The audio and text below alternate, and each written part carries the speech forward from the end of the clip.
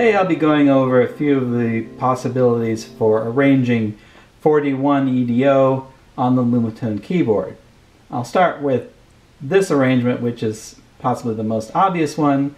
It's based on perfect fifths or fourths, and you can see that it's got the white notes arranged in a nice row like this, and it's another Bosanquet style layout.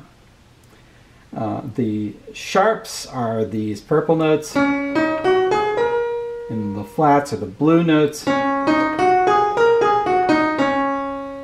in 41 EDO, the flats are lower than the sharps, and the difference between them is a comma. So if you want a major triad, instead of just playing C, E, G like that, you know, this is a very wide major third, somewhat Pythagorean. You can go a comma lower, and to go a comma lower, you just go this diagonal two-step interval, and so you end up with this, which is a closer to just major third, with the orange note on the E flat, and then the full triad like that. And to get the minor triad, you use the purple note for the E flat, which you could notate as D sharp, but I would notate that as E flat a comma up, because it makes more sense if you're doing major, minor, harmony to notate that as an E flat. Then you can go with the higher harmonics. The 7th harmonic above C is this green note, which you could call a sort of B flat or A sharp if you like. And the 11th harmonic is this green note here, which you could call an F half sharp. So going up the whole harmonic series, 8, 9, 10, 11, 12, 13, 14, 15, 16. Wait, this 13, the red note is the 13, and 13, 14, 15, 16 are nicely in order there. So this is probably the easiest layout to start with if you're already used to the Bosanquet layout in 31 EDO or 53 EDO. But there's a lot of other options, and one that I like in particular is this arrangement, which takes the perfect fifth and divides it into 4 equal intervals. So this is a tetracot keyboard.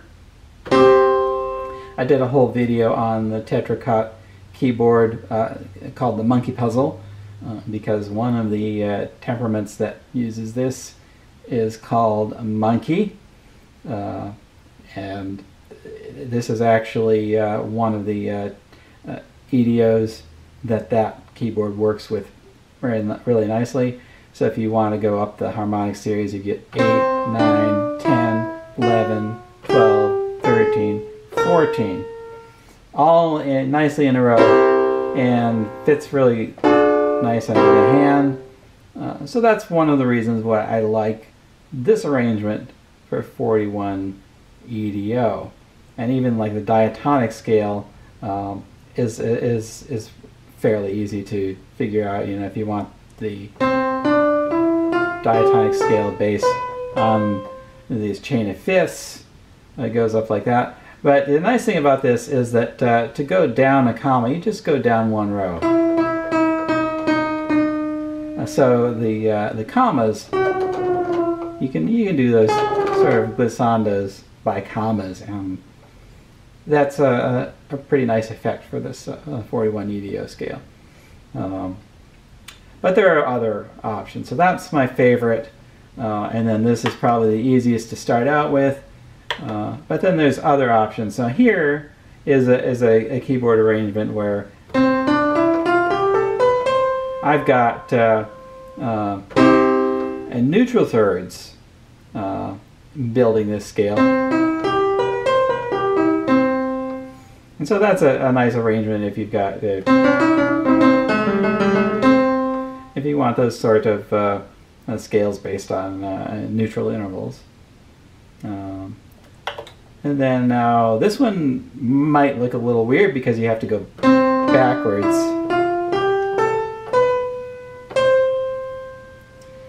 But this is actually a magic keyboard. So the generator is the major third. And so to get a 4, 5, 6, 7, then those notes are very conveniently next to each other. And so if you want to use magic temperament, this is a workable keyboard arrangement for magic. And then the other one is miracle.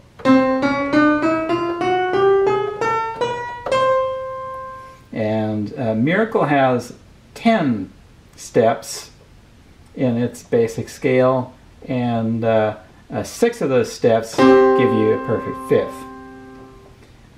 So the major third is actually that note. So you get major triad like that. It fits pretty nicely, and if you stretch a little bit, you can get a 4, 5, 6, 7. That's a bit of a stretch, but yeah, I mean, it's a little bit wider. It uses pretty much the full keyboard range just for the 3-octave MIDI channel. But this is another option that this actually works out very well for 72 EDO, like I showed in a previous video.